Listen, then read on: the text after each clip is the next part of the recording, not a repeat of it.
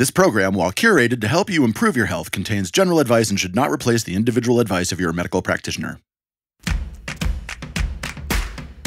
Most people would consider those healthy food snacks. Non-celiac gluten sensitivity is very real.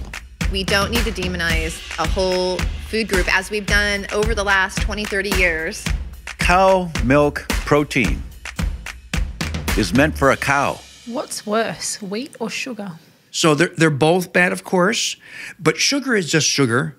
Wheat is a whole conglomeration of things. So wheat does all the bad things that sugar does, but it also triggers autoimmune diseases. In life, it's normal to have ups and downs. But what do we do when we get stuck? I've always been fascinated by the health journey. Why do some people get better while others fail to make the shift? In Season 1 of The Shift, we explore the fascinating field of gut health and help you discover what is really going on with your digestion, microbiome and health. The gut is amazing. Changes our concept of the human body. Become useless to the healthcare system. We're always shifting. Your genes are shifting, your microbes are shifting, everything is shifting. I'm Katherine Maslen, and this is The Shift.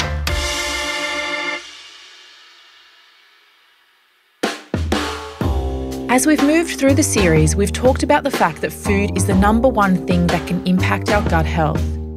And it makes sense, doesn't it? Food is the primary thing we bring into contact with the microbiome and gut wall. Food reactions can occur for a number of reasons. I asked integrative gastroenterologist Dr Marvin Singh what type of reactions people can have to food. Food reactions can manifest in a wide variety of manners. Sometimes this doesn't happen immediately. There's different kinds of food reactions.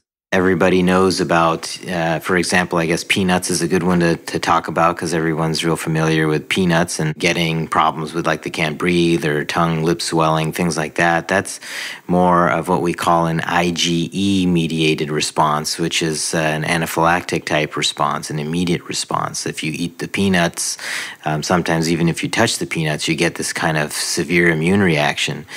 What we're kind of talking about here is more of a delayed reaction.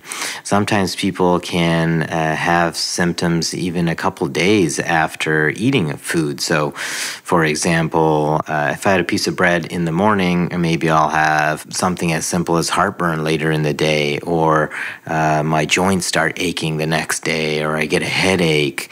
That doesn't necessarily mean that you have celiac disease. Celiac disease is an autoimmune condition, but you may have immune reactivity or non-celiac gluten sensitivity is what the actual term is in the case of gluten. In the last episode, we talked about food allergy being on the rise, but food intolerance is also becoming far more common. You can see this in the explosion of the gluten-free movement. In celiac disease, we have a severe autoimmune reaction to gluten, and it affects about 1 in 70 to 1 in 100 people living in developed countries. But those choosing to eat gluten-free far surpass these numbers, with many people opting out of gluten because of the symptoms they get when they consume it.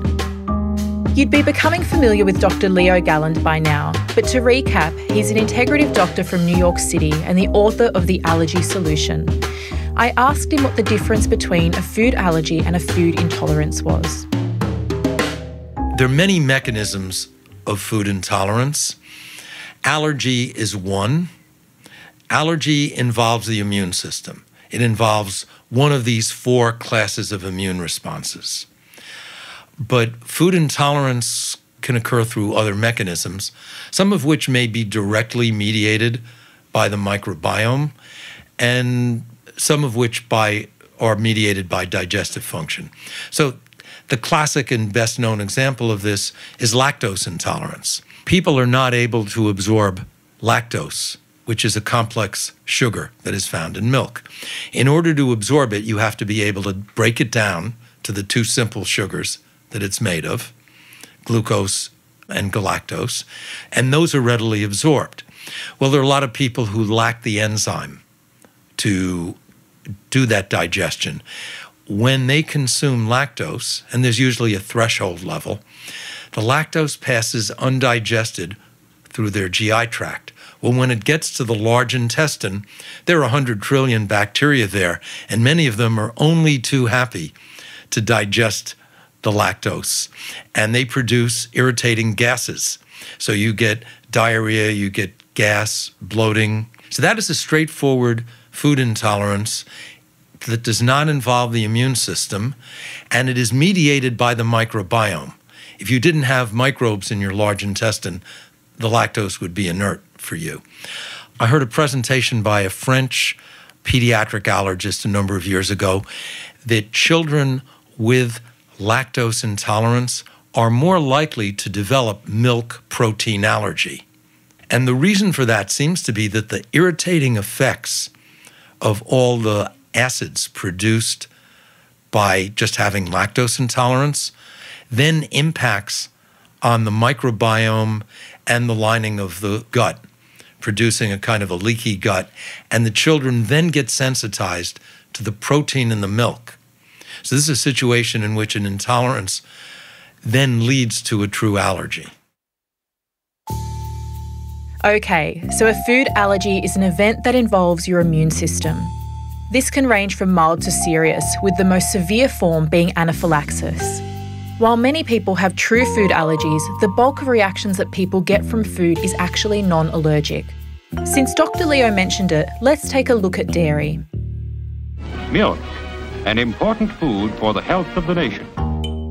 Dairy intolerance is increasingly common and certainly is one of the biggest issues that I see impacting on our gut health. You've probably heard of lactose intolerance.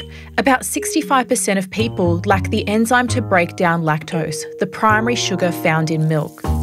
This means you consume the dairy, it irritates the gut and your body wants it out of you, so diarrhea quickly follows.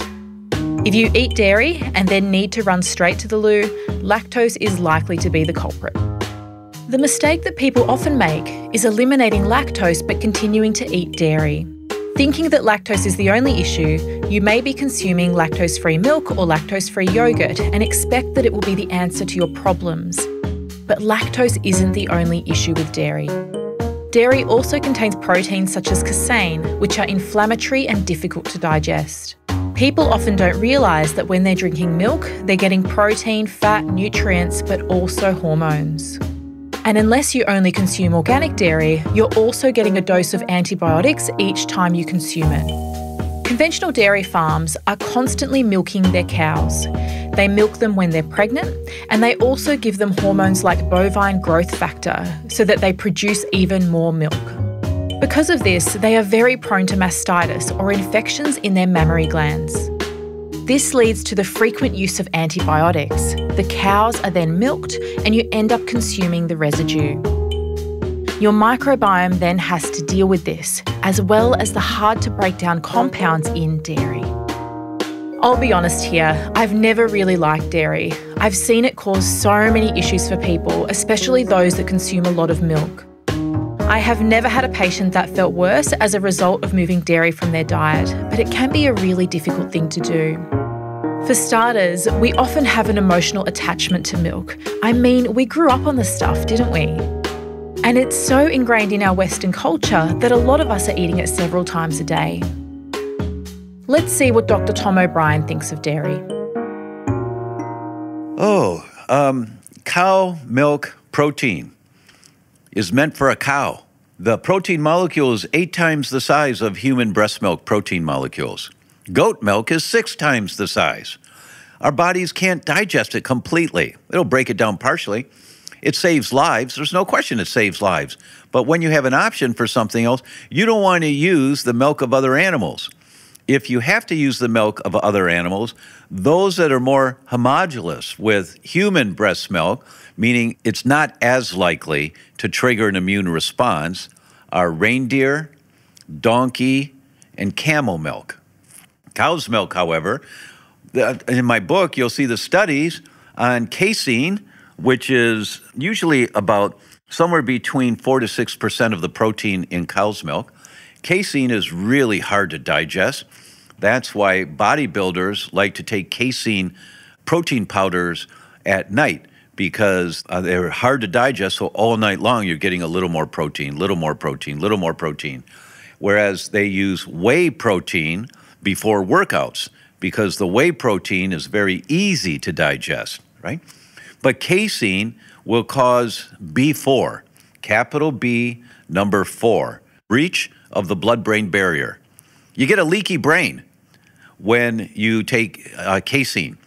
And just go to PubMed and type in casein and sudden infant death syndrome. And there are studies that theorize it's the breach of the blood-brain barrier from cow's milk that causes the inflammation that triggers SIDS, sudden infant death syndrome. Whoa. That's crazy. Yeah. Now listen, if there's nothing else in the world available, you feed your child cow's milk to survive. But you start dialing down what the options are. So you use the life jacket whenever you need it. But you look for options that are less allergenic, less likely to stimulate your immune system to try and protect you. Are there implications of eating dairy on gut health? Oh, absolutely. Absolutely. The inflammation that develops in the gut from food sensitivities can be from any food. Doesn't matter what it is. The most common adverse reaction to food on the planet is to dairy. That's the most common. After that, it's wheat. Now, some of you might be like, wait a minute, you've just shattered my world by saying I can't have dairy, and now you're also going to take away wheat? Well, I'll let you make up your own mind. But what I can say is that wheat came up again and again and again when I spoke to the experts. And although staying off gluten is something I've been advocating for years, I was shocked to learn just how detrimental this little grain could be for us. Dr. William Davis is a leading cardiologist and the author of Wheat Belly. Wheat Belly was received to wide acclaim and is one of the best-selling health books worldwide. It really shook things up and challenged the recommended dietary advice that we'd been told for decades. Needless to say, Dr. William knows a thing or two about wheat. I asked him specifically what effect wheat has on our gut. So consumption of modern wheat is incredibly disruptive over intestinal health.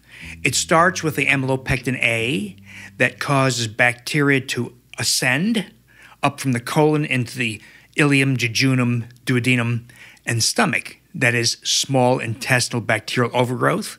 So that's amylopectin A. Then there's wheat germagglutinin that blocks the process of digestion and is highly toxic to the gastrointestinal tract. Anytime you have inflammation of the gastrointestinal tract, such as that induced by wheat germagglutinin, it cultivates candidal overgrowth, fungal overgrowth. So wheat and grain consumption is incredibly disruptive over intestinal health and results in such things as irritable bowel syndrome, Crohn's disease, ulcerative colitis, and of course celiac disease. So there's an astounding list of gastrointestinal health conditions caused by wheat and grain consumption. But the good news is, of course, you eliminate wheat and grains and you have huge control of gastrointestinal health. Amylopectin A is a starch that is not broken down properly by the human body. While the focus on wheat is often about gluten, amylopectin A has a heap of health detriments, including increasing insulin resistance, increasing belly fat, and upping your cholesterol levels. I asked Dr. Tom O'Brien what happens when we eat wheat. We now have a number of studies that show every single human does not have the ability to break down the proteins in wheat into amino acids to be absorbed and reused to build new cells. No human breaks down wheat completely. Now, how does the problem manifest? Holland, Hollon, and Fasano at Harvard published on this a couple of years ago. They took recently diagnosed celiacs, so that's people who are still eating wheat, celiacs in remission for at least a year, people at Harvard diagnosed with non-celiac gluten sensitivity, and people that had no problems with wheat, 4 different groups. And they checked all 4 groups. Every person gets intestinal permeability every time they're exposed to wheat. Now, people don't like to hear that. Oh, that's nonsense. No, it's not. Just read the studies. Mrs. Patient, you have an entire new body every 7 years. Every 7 years. Some cells regenerate really quickly, like the inside lining of your guts every 3 to 5 days. So you eat wheat for breakfast, you tear the lining of your gut, but it heals. You have a sandwich for lunch, you tear the lining of the gut, but it heals. You have pasta for dinner, you tear the lining of the gut, but it heals.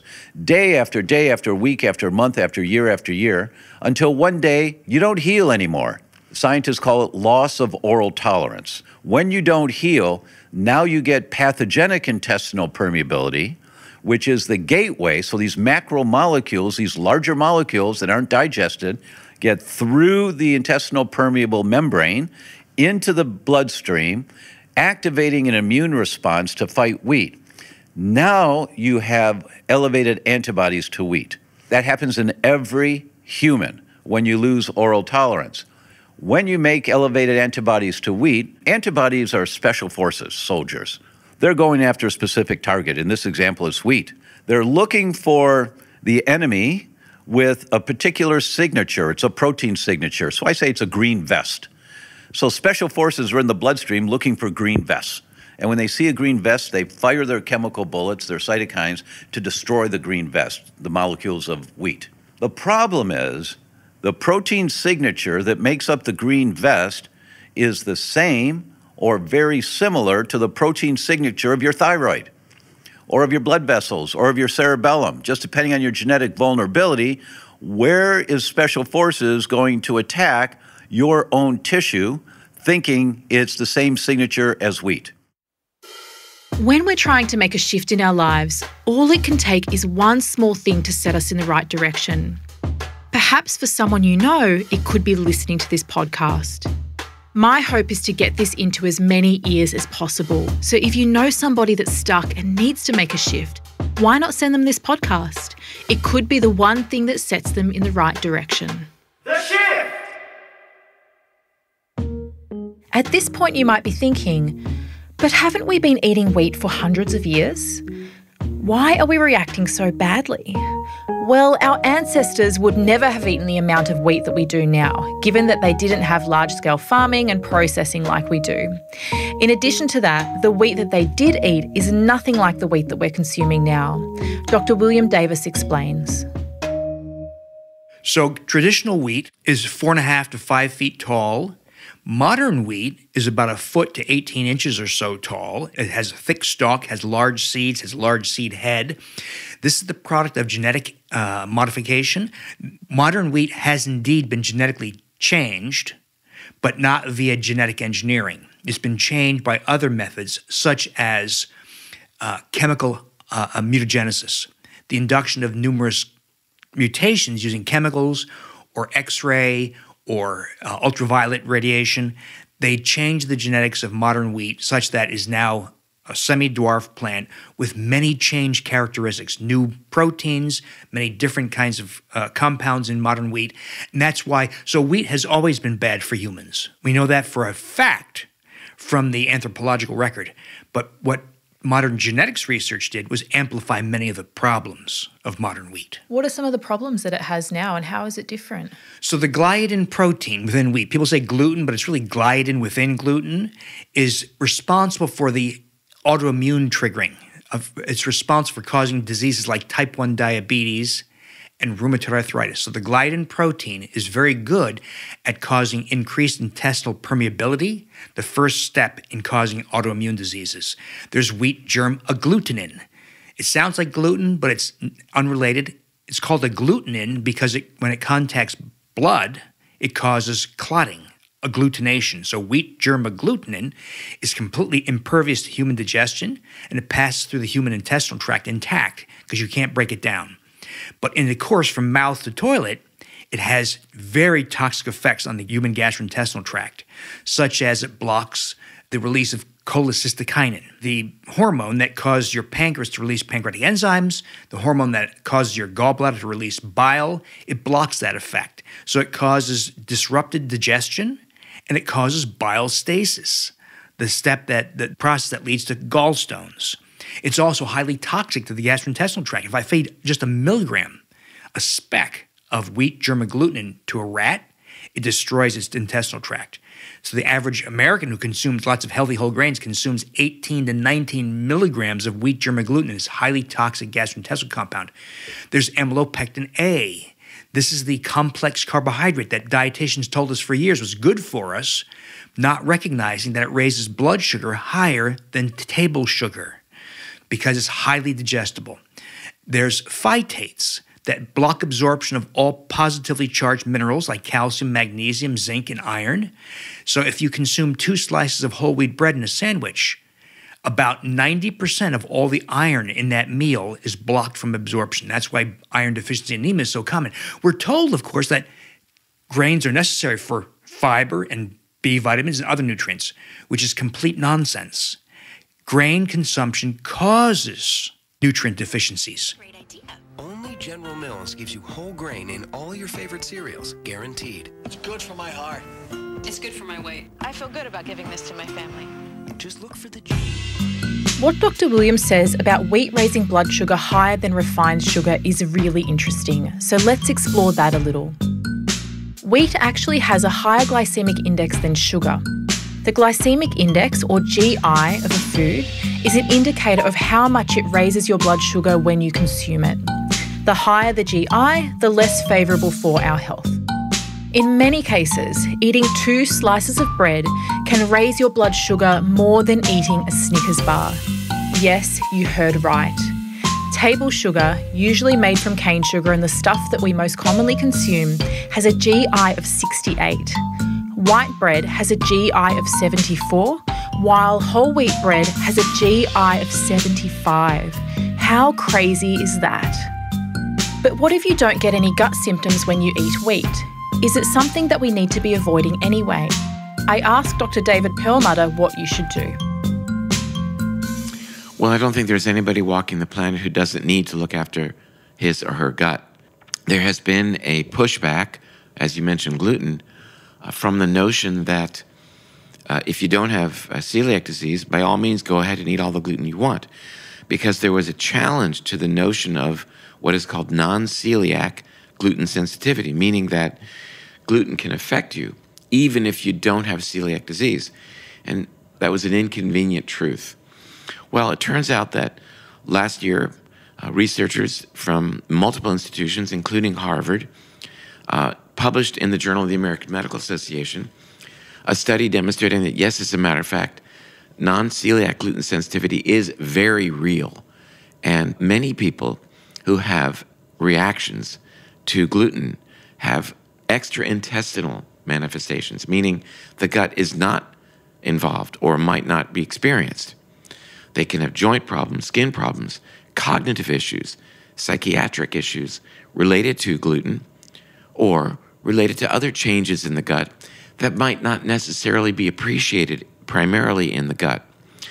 So it means that we've really got to expand what we recognize as being related to abnormal gut health to include areas throughout the body where those changes might be manifesting. Let's be honest here, giving up wheat is not easy. In fact, it can be very addictive.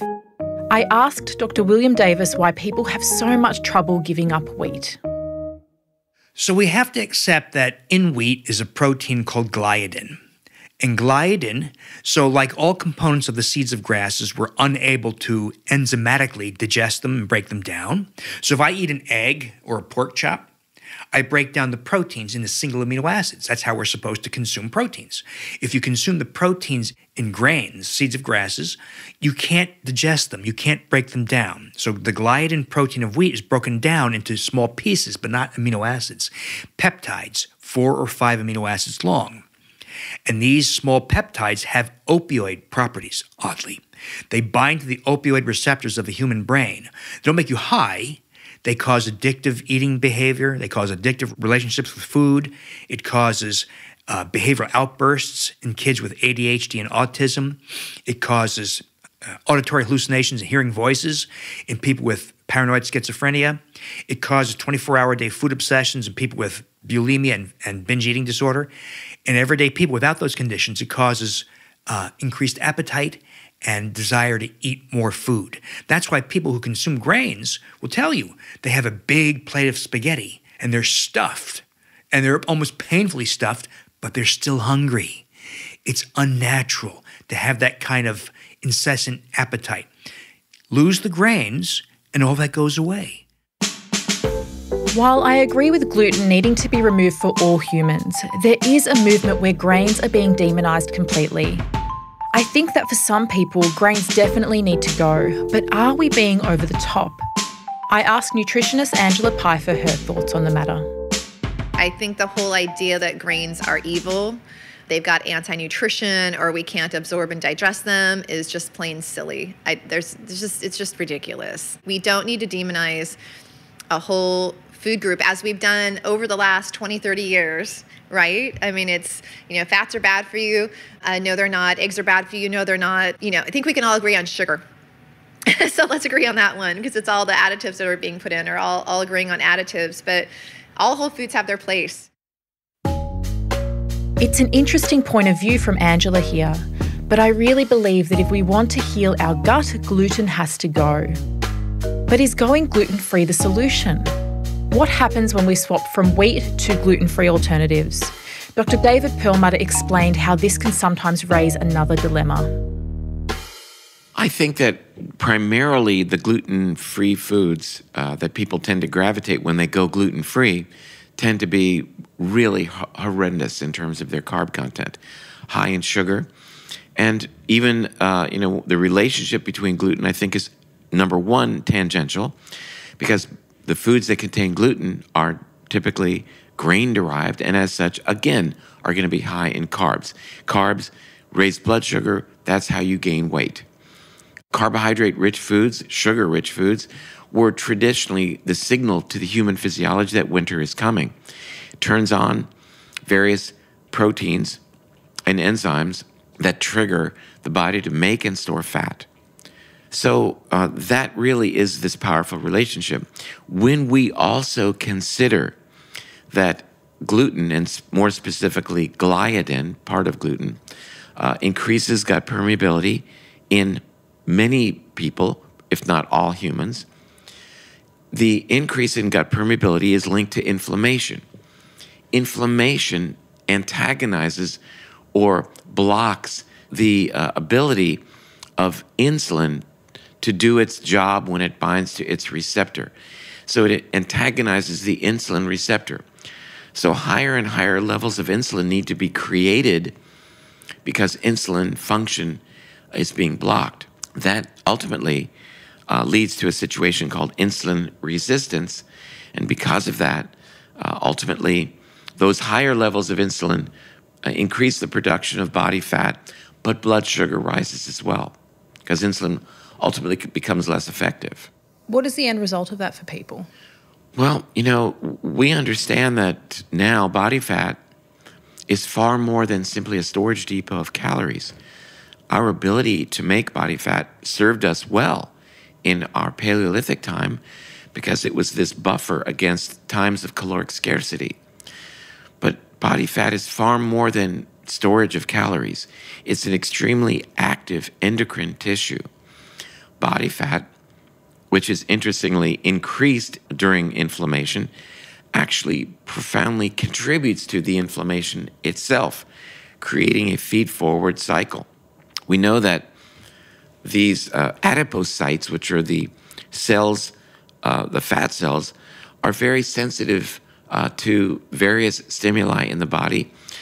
We're just, for example, understanding how the endocannabinoid system is involved here, whereby stimulation of certain receptors, binding of certain receptors called CB1 receptors on these adipocytes or fat cells dramatically increases inflammation, reduces the production of mitochondria, elevates blood sugar, elevates triglycerides, leads to increased fat storage, compromises energy utilization, and has a whole host of downstream effects that typify what we see in modern humans: weight gain, increased inflammation. And I think this is a real cornerstone mechanism for the progression of these chronic degenerative diseases that we're seeing. From working with thousands of patients, I know that learning doesn't always equate to doing. For some of you, I know that you'll listen and take action right away. but for others, you're going to need a little more help. That's why I've developed my Gut Shift program. Over 12 weeks, I'll take you through what you need to make a shift in your gut health step by step. It's based on the latest clinical research combined with the clinical experience from seeing thousands of patients. Registrations are now open. Go to theshiftclinic.com and click on Shift with Us. The Shift! What's worse, wheat or sugar? So they're both bad, of course, but sugar is just sugar. Wheat is a whole conglomeration of things. So wheat does all the bad things that sugar does, but it also triggers autoimmune diseases. It also adds to dementia risk. It also adds to cancer risk. In other words, so wheat is worse, not to say that sugar is good. So one lesson we have to remind everybody of over and over again, because dietitians and people who talk about nutrition often don't understand, is that if something bad is replaced by something less bad and there's an apparent benefit, you should not conclude that a whole bunch of less bad thing must therefore be good. That was integrative cardiologist Dr. William Davis. It's interesting that while sugar has received so much press, wheat is still seen as a healthy food in most cases. You'll see it recommended by dietitians routinely, and many processed products based on wheat are portrayed as healthy. But sugar definitely deserves its place on the wall of shame. It is a huge contributor to obesity and just about every other disease. But how does it impact our gut? Sugar is a simple carbohydrate. In the gut, your yeasts in particular feed on sugars. This is fine normally, but when we have more and more refined carbohydrates coming into the digestive system, it causes an overgrowth of fungal organisms. These then crowd out other beneficial species, leading to dysbiosis. In severe cases, SIFO, or small intestinal fungal overgrowth, can occur. So ultimately, consuming too much sugar can damage our microbiome. I asked integrative rheumatologist Dr. Aly Cohen what foods people should avoid if they're trying to help their digestive health. I mean, it depends on what they have going on, but in terms, I would always say processed food. I know everyone knows not to eat fast food, right? I think that's kind of a given, but to me, it's the packaged stuff. It's the stuff that comes in plastic that you can reheat quickly, or the snack foods that you can reach for, that when you're reading the ingredients list, you realize have way too much sugar, way too much salt, and not really enough in terms of nutrition. That's the stuff that we need to look at.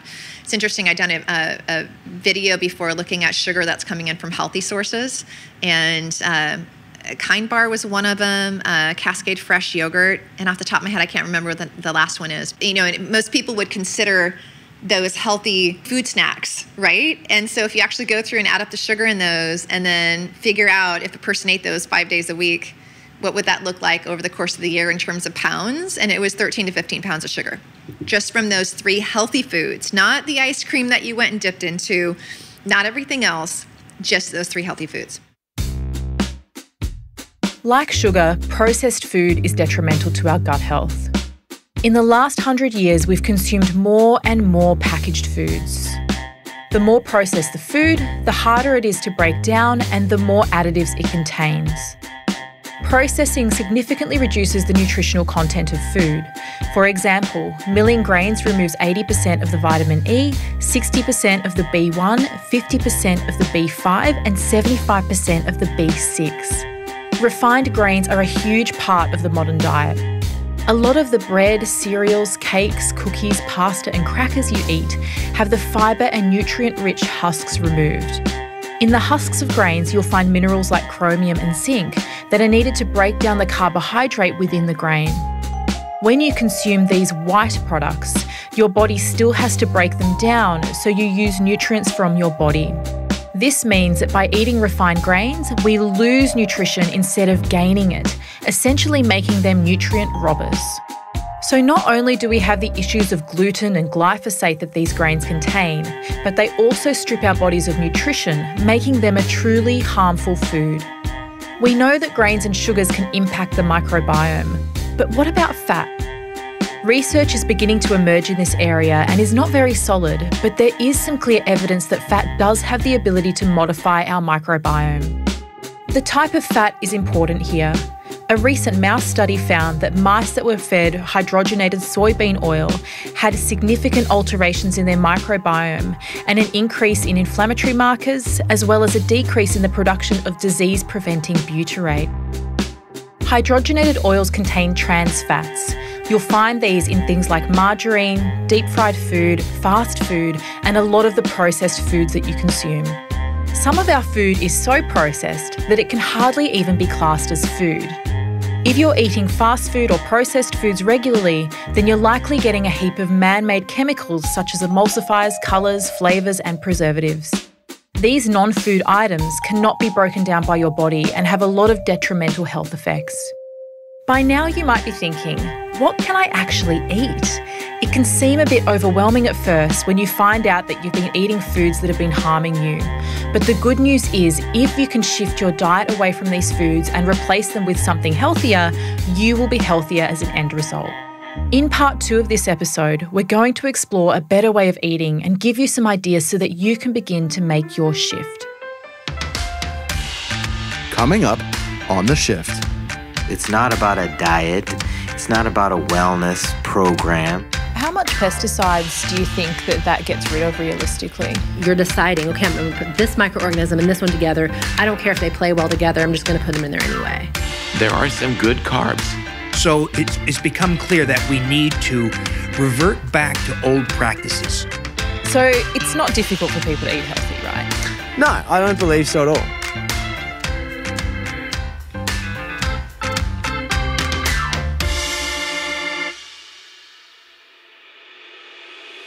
I hope you're loving the information in The Shift as much as I do. But maybe you're thinking, what do I need to do for me?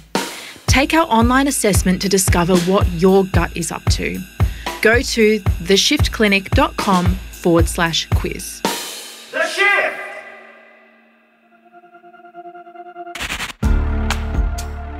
This series is produced by Must Amplify. Hosted by Katherine Maslen. Executive producer Ronsley Vaz. Music and sound design by Shade Furlong. Thank you to all of our experts. For more details on them, go to theshiftclinic.com/gut.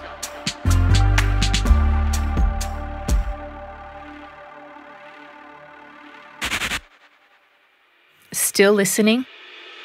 We are so proud with what we've created with Season 1 of The Shift, but there is more to come. Make sure you subscribe so you don't miss a thing. The Shift! Thank you for listening. Every listen or download of this show, and hence this voice, directly funds the ending of sex and human trafficking. A voice for a voice. A voice for a voice. A voice for a voice. A voice for a voice. Find out more at amplifyimpacts.com.